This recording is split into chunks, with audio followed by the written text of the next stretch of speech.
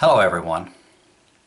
Much earlier today, Ray Comfortless dropped by my channel and commented under Sister Kathy Henderson's comment, and I believe it was on the Ray Comfortless and the Deadwaters Gospel.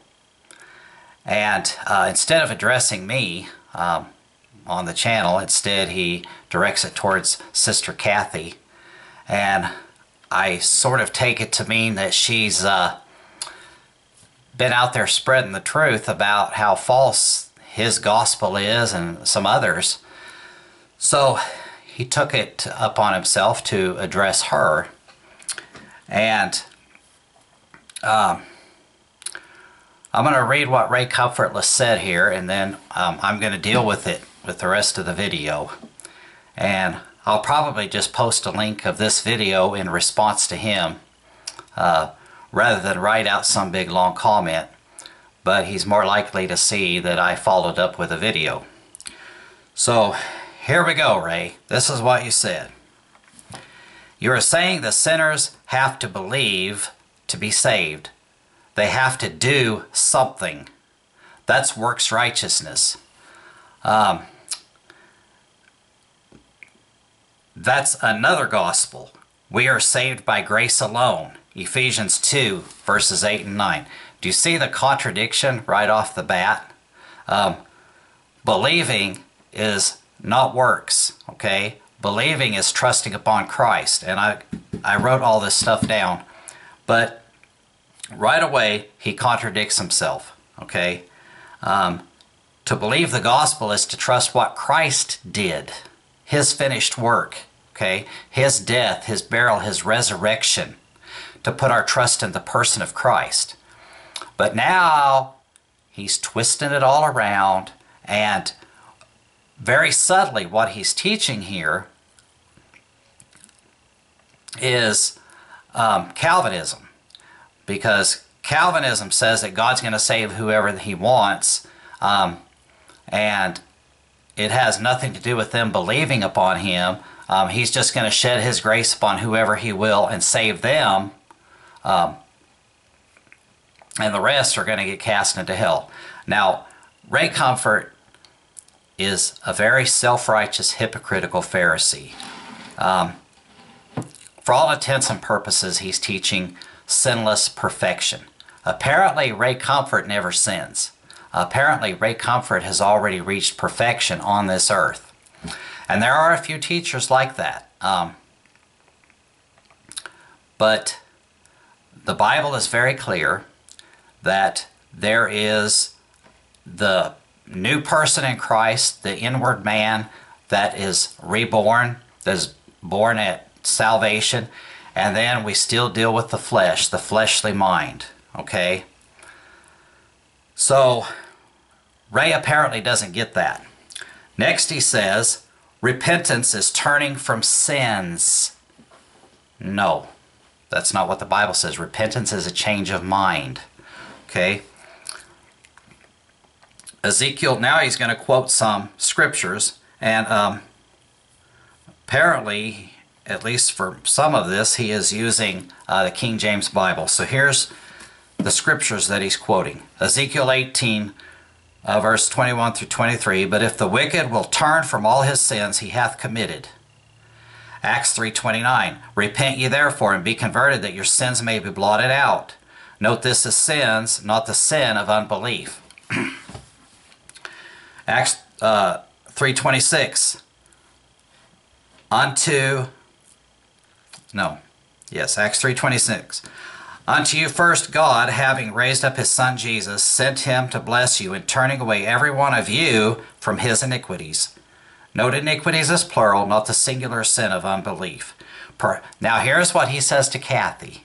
Okay, dear Sister Kathy, he says, perhaps you need to repent of the sin of public lies and deception you've been spreading.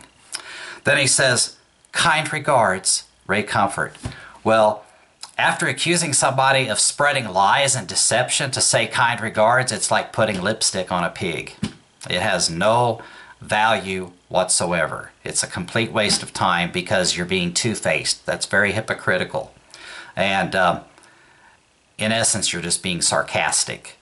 So no value there in saying kind regards, because obviously he doesn't really mean it whenever he says that somebody's spreading lies and deceptions.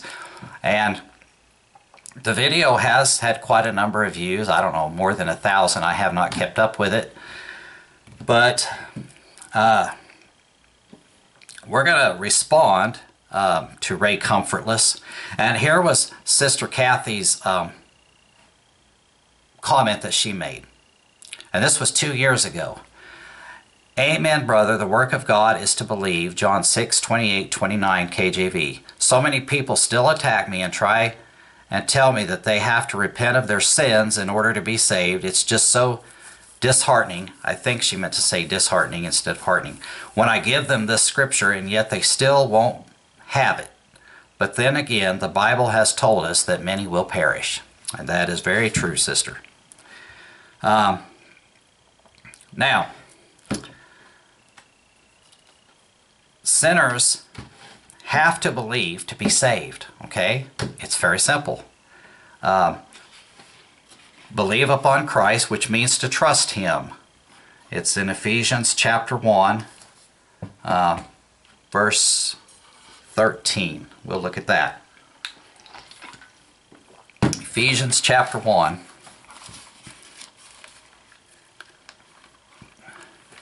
Okay, what's going to happen is when a person trusts Christ, they believe upon Him. Because why would you believe on someone you don't trust? All right, that's very obvious.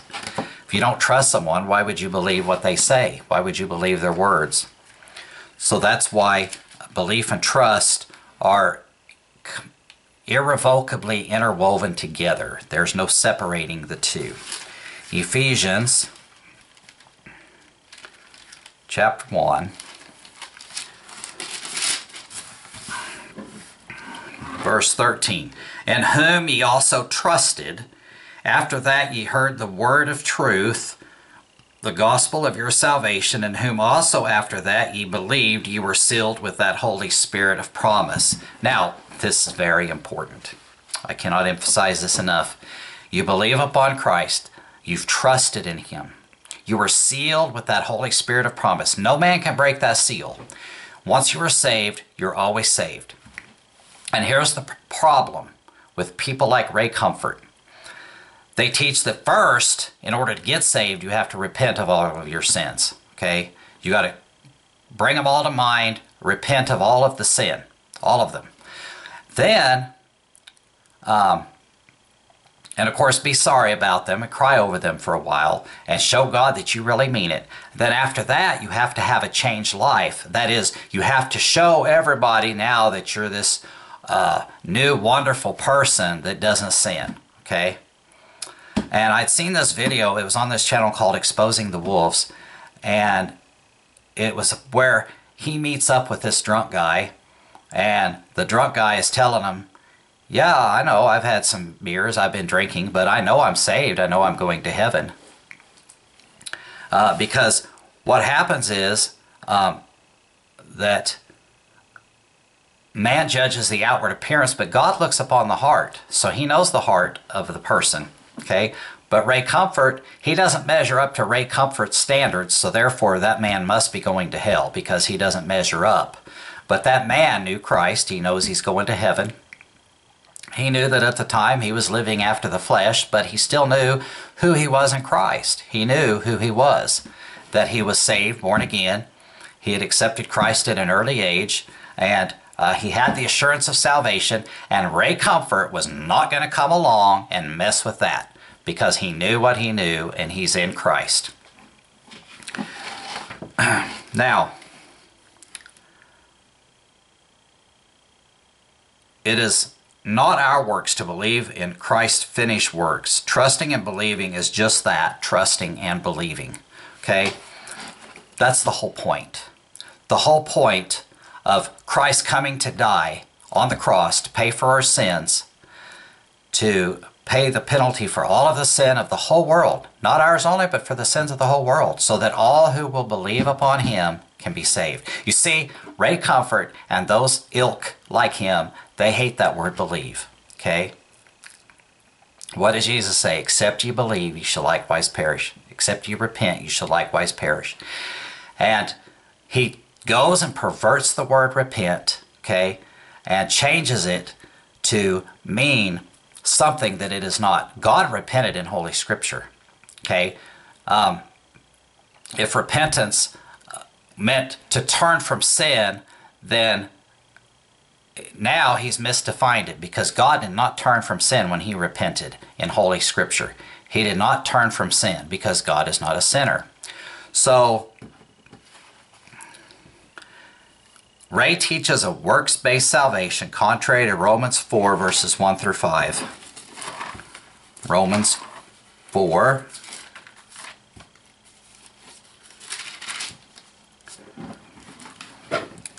What shall we say then? That Abraham our father, as pertaining to the flesh, hath found. So see, we're children of Abraham because Abraham is the father of the faithful. I have a video about that.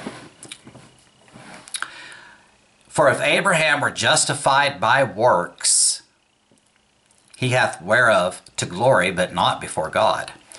You see, if you clean yourself up for people like Ray Comfort, then they're going to use that and say, aha, see there, yeah, he's a great guy. I mean, he's going to heaven. Look how perfect and clean he is. This is nothing but a bunch of Pharisees patting each other on the back, friends. That's all that is. For what saith the Scripture? Abraham believed God. He believed his word. God said, this is what's going to happen. This is what I'm going to do. God spoke to him. Abraham believed God. And it was counted unto him for righteousness. Therefore he's justified before God apart from the deeds of the law. Apart from the works of the law, he's justified before God.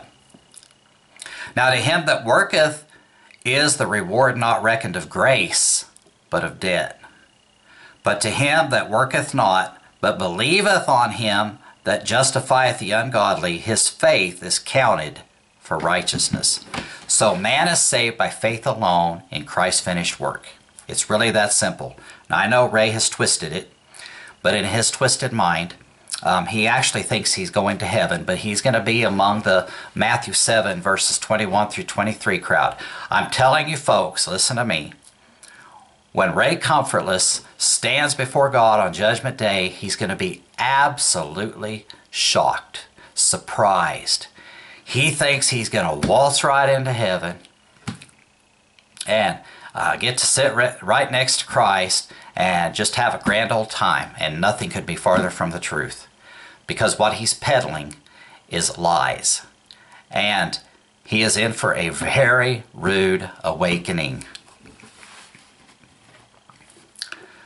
So by teaching that a person must show a changed life to others, you teach contrary to Holy Scripture and violate the very Scripture you use, which is Ephesians chapter 2, verses 8 and 9.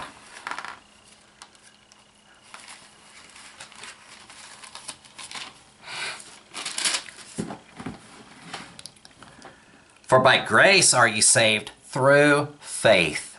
See, faith in Christ. We're saved by faith in Christ, his finished work. The person of Christ, what he did for us, paid for our sins on the cross. And by believing upon him, putting our trust in him, we are now born again, sealed by the Holy Spirit of promise. So the two mistakes he makes, the two grave errors which gives him a false gospel that he's spouting from his heretical mouth, is he says that we must repent of our sins to be saved and afterwards show a changed life. Otherwise, we were never saved to start with.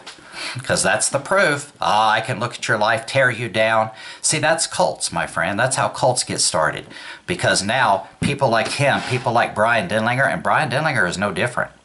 You have people like them that have the people that follow after them. They're not following after Jesus because Jesus said, my sheep know my voice and are known of me. They follow me, and another shepherd they will not follow. So you have people like Ray Comfort keeping people in bondage to him, to his false gospel, so he can lord it over them. This lordship salvation, okay? This is exactly the thing that Jesus hates. And whenever he was speaking to his disciples, he said, don't be like the Gentiles who exercise lordship over the people. He says, do not be like them. And I've done a video about who are the Nicolaitans and how that ties in with that. You can see that video. Not of works, lest any man should boast. Listen, if I could show up in heaven, say I kept the law, I did all this, I obeyed you after salvation, I didn't mess up, I had a changed life, completely error-free, well, I'd have plenty of reason to boast. But I have no reason to boast. None. At all. Christ did it all. I've trusted in Him. He paid the price. He did it all. And I'm trusting His finished work. Nothing of my own. Because my works are filthy rags. That's it. Okay? My works are filthy rags. Christ's finished work is acceptable to the Father. And I discuss all of that in the video series Atonement, Propitiation, Reconciliation.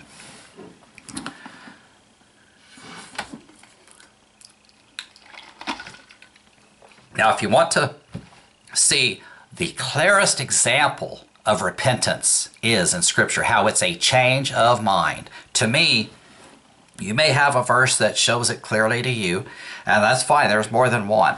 But I'm going to share this one with you in Matthew chapter 21. Matthew chapter 21.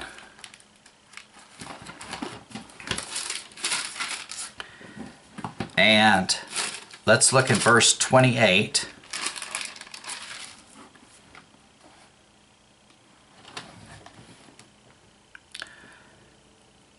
But what think ye? A certain man had 2 sons, and he came to the first and said, Son, go work today in my vineyard. He answered and said, I will not. But afterward he repented and went. So what happened? He changed his mind. He wasn't going to go. He changed his mind and he went. And he came to the second and said likewise. And he answered and said, I go, sir, and went not. Whither of them twain did the will of his father? They say unto him, the first. Jesus saith unto them, Verily I say unto you, that the publicans and the harlots go into the kingdom of God before you. Before you, Ray Comfort, before you, you self-righteous hypocritical Pharisee, the publicans and the harlots will be in heaven before you.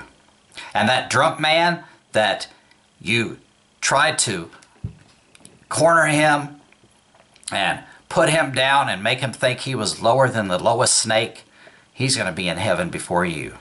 He has a testimony of Christ. You do not have one. You have a false Christ. You have a false Jesus that is not real, that is not true. You have a made-up Jesus. And you will see that the harlots and the publicans will go into heaven before you do, and you will be out of the kingdom of God, not in it. Jesus continued and said, For John came unto you in the way of righteousness, and ye believed him not. But the publicans and the harlots believed him. See there, Ray? That completely goes contrary to what you just said earlier. Okay? That believing is another gospel, not the true gospel. Oh, you can't just believe. And that's the same thing that idiot Brian Denlinger does. Oh, you can't just believe. Oh, believe, believe, believe. And that's what they say, these Lordship Salvationists, over and over again. Or as some in the grace community calls them, Lordship Damnationists. Which that's a very accurate description. But John came unto you in the way of righteousness, and ye believed him not. But the publicans and the harlots believed him, and ye, when ye had seen it, repented not afterward that ye might believe him. You didn't change your mind to believe afterward. Okay? They had more history to go with here. The Pharisees and the Sadducees, the same bunch that Ray Comfort is, that Brian Denlinger is, that all these other false teachers are, that want to lord it over God's people and strut around like there's something big when they are nothing. They are less than nothing, because they're going to be cast out. They're not going to be allowed to go into the kingdom of God. They will have no part of it, but they will have their part in the lake of fire. But what did the publicans and the harlots do? They believed him. But the Pharisees, the Sadducees, when they had seen it, they repented not afterward and did not believe him. And they even had more time, because after John comes Jesus, and Jesus preaches the kingdom and tells them, and they see the miracles. Okay? So they still reject him. They didn't want any part of him. But they're hypocritical. They're self-righteous. You know, for a pretense, they make long prayers. They sit in the best places. They think that they're so much better than everyone else. They're not humble. They're very arrogant and prideful.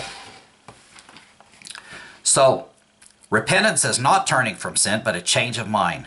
So God repented, changed his mind, but he did not turn from sin. Your definition of repentance proceeds from your wicked, self-righteous heart. You are like unto the Pharisees of Jesus' day. You quote Acts 3:26, not even realizing that it's God who does the work. Look at Acts 3:26.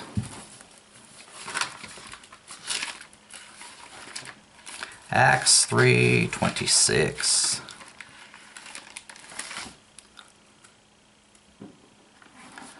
Unto you first God, having raised up his Son Jesus, sent him to bless you, and turning away every one of you from his iniquities. Who did it? Christ. Who gets all the glory? Christ. But in Ray's little world, who gets all the glory and the credit? Ray. Ray comfortless. And he's going to find that he's spending a long time in eternity without any comfort whatsoever. Now, regarding Ezekiel 18. Oh, let's cover Ezekiel 18. I think I covered this in a video a long time ago. I don't know if it's up, but let's just look at this briefly. Ezekiel chapter 18. Ezekiel chapter 18.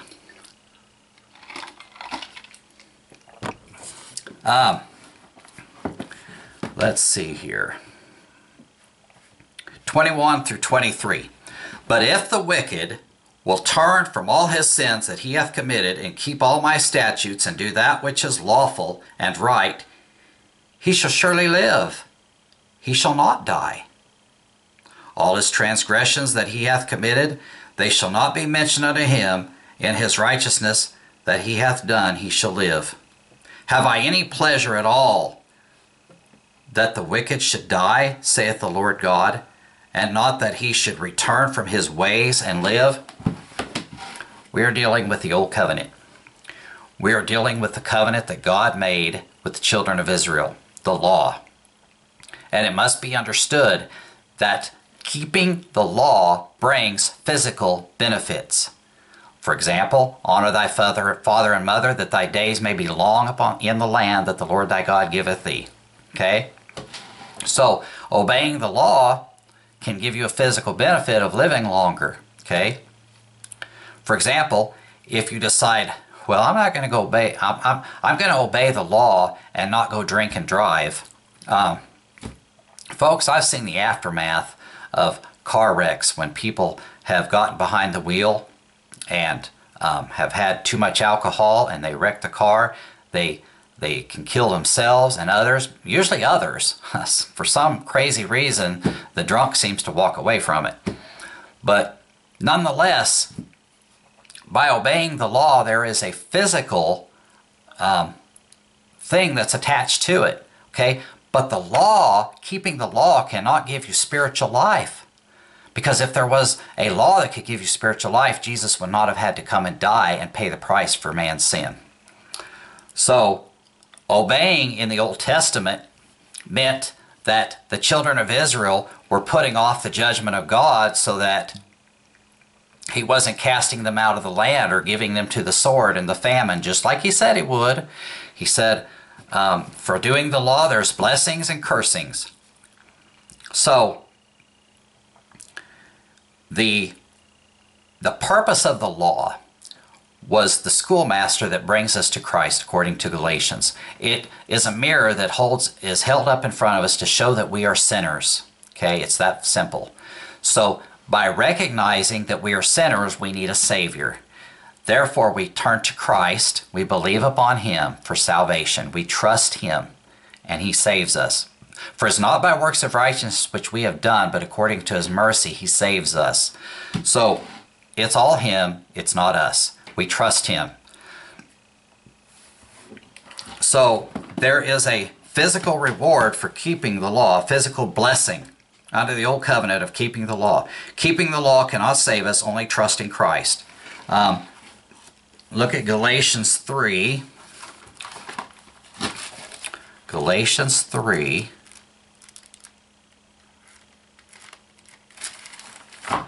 And verses 21 through 25. Is the law then against the promises of God? God forbid. For if there had been a law given which could have given life, verily righteousness should have been by the law. But the Scripture hath concluded all under sin, that the promise by faith of Jesus Christ might be given to them that believe. There you go, Ray, once again. That word that you hate.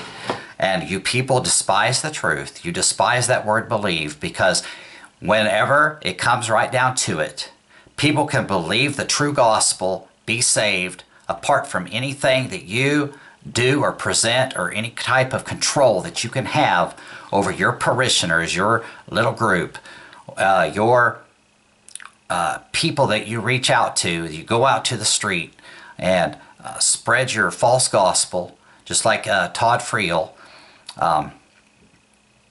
All these false teachers that stand out there and spread a false gospel, you can't exert any kind of control over them, because Christ came to save sinners, and he wants people to believe upon him. Remember the man that had a child that would injure himself? And Jesus said, I can do this if you believe. He said, Lord, I believe. Help thou my unbelief. Remember that? So then Christ does it because he believes. Okay? Who did the work? Christ.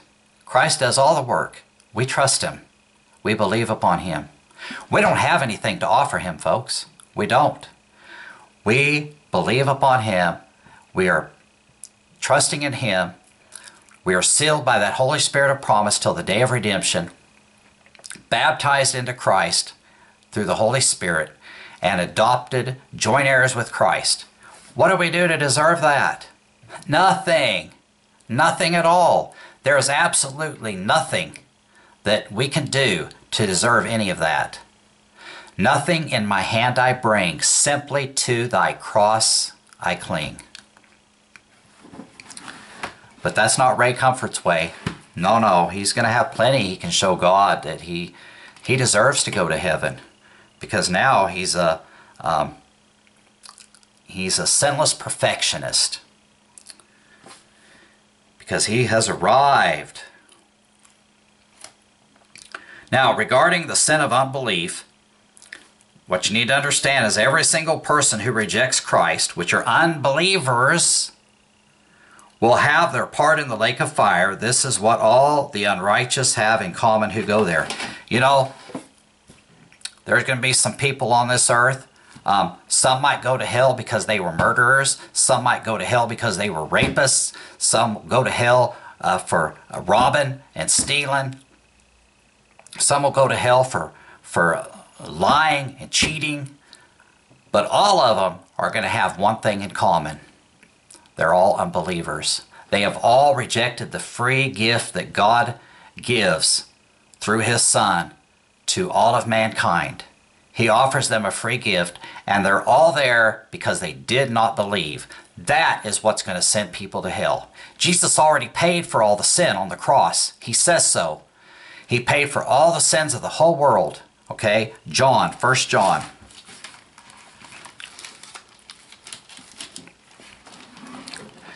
And he is the propitiation for our sins, and not for ours only, but also for the sins of the whole world.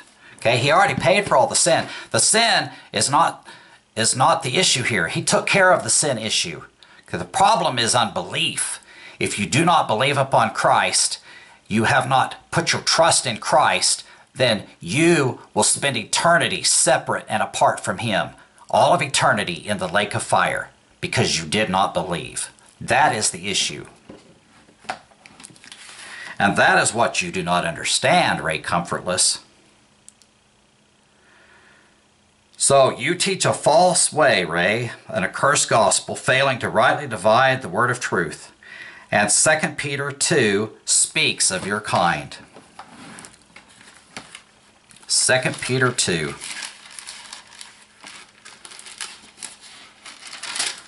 Look at verses 1 through 4.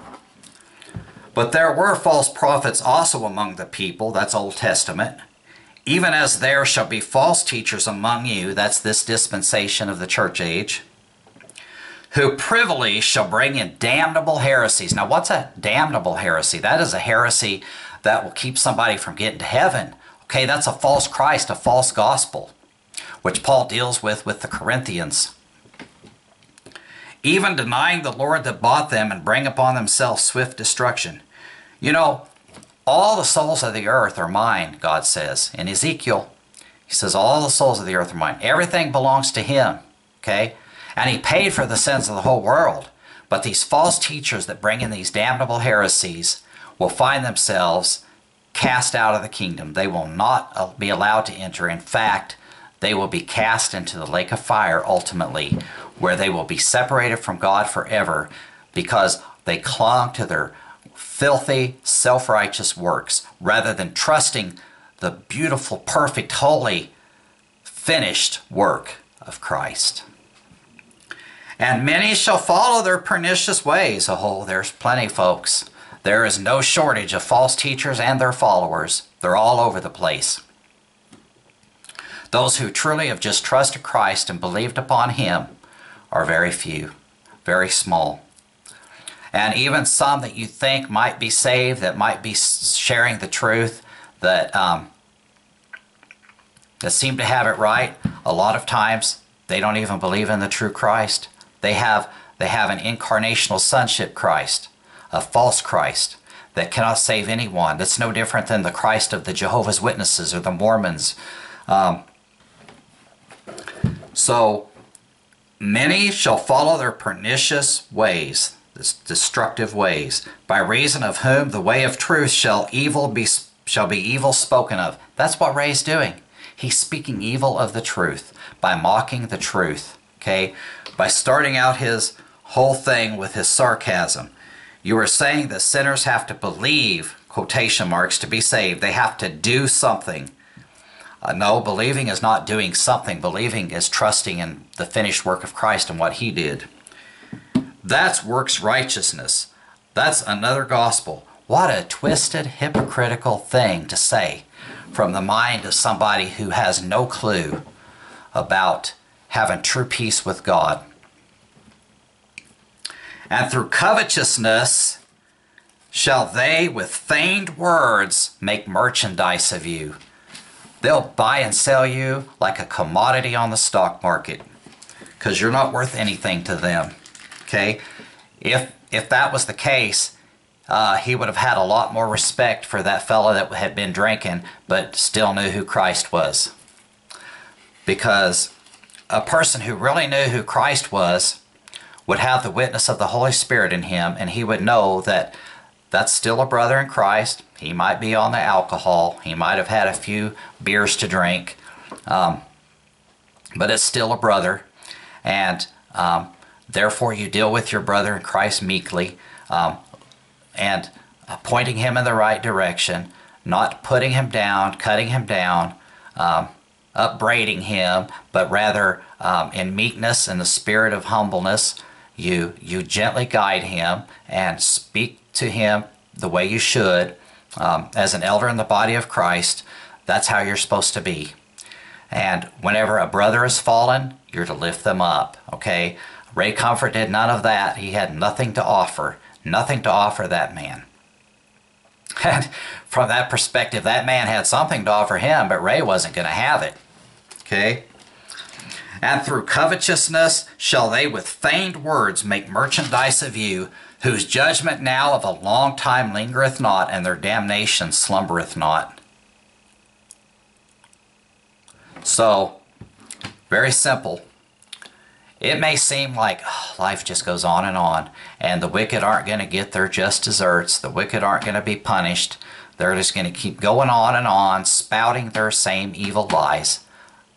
But there's a payday coming. And God, our blessed, eternal Creator, He's got time. And He's going to bide His time and wait for that judgment. Okay? And all will be judged. And everything will be done according to His plan, in His time, in His way, whenever He sees fit. And Ray, this is a warning to you and the others like you. You need to believe the gospel and not twist Scripture, because there's a judgment coming, and you're not going to be able to afford the payment of eternal separation from God and a lake of fire with which you will never get out of. So that's going to do it for this video. Until next time, God bless you all and take care.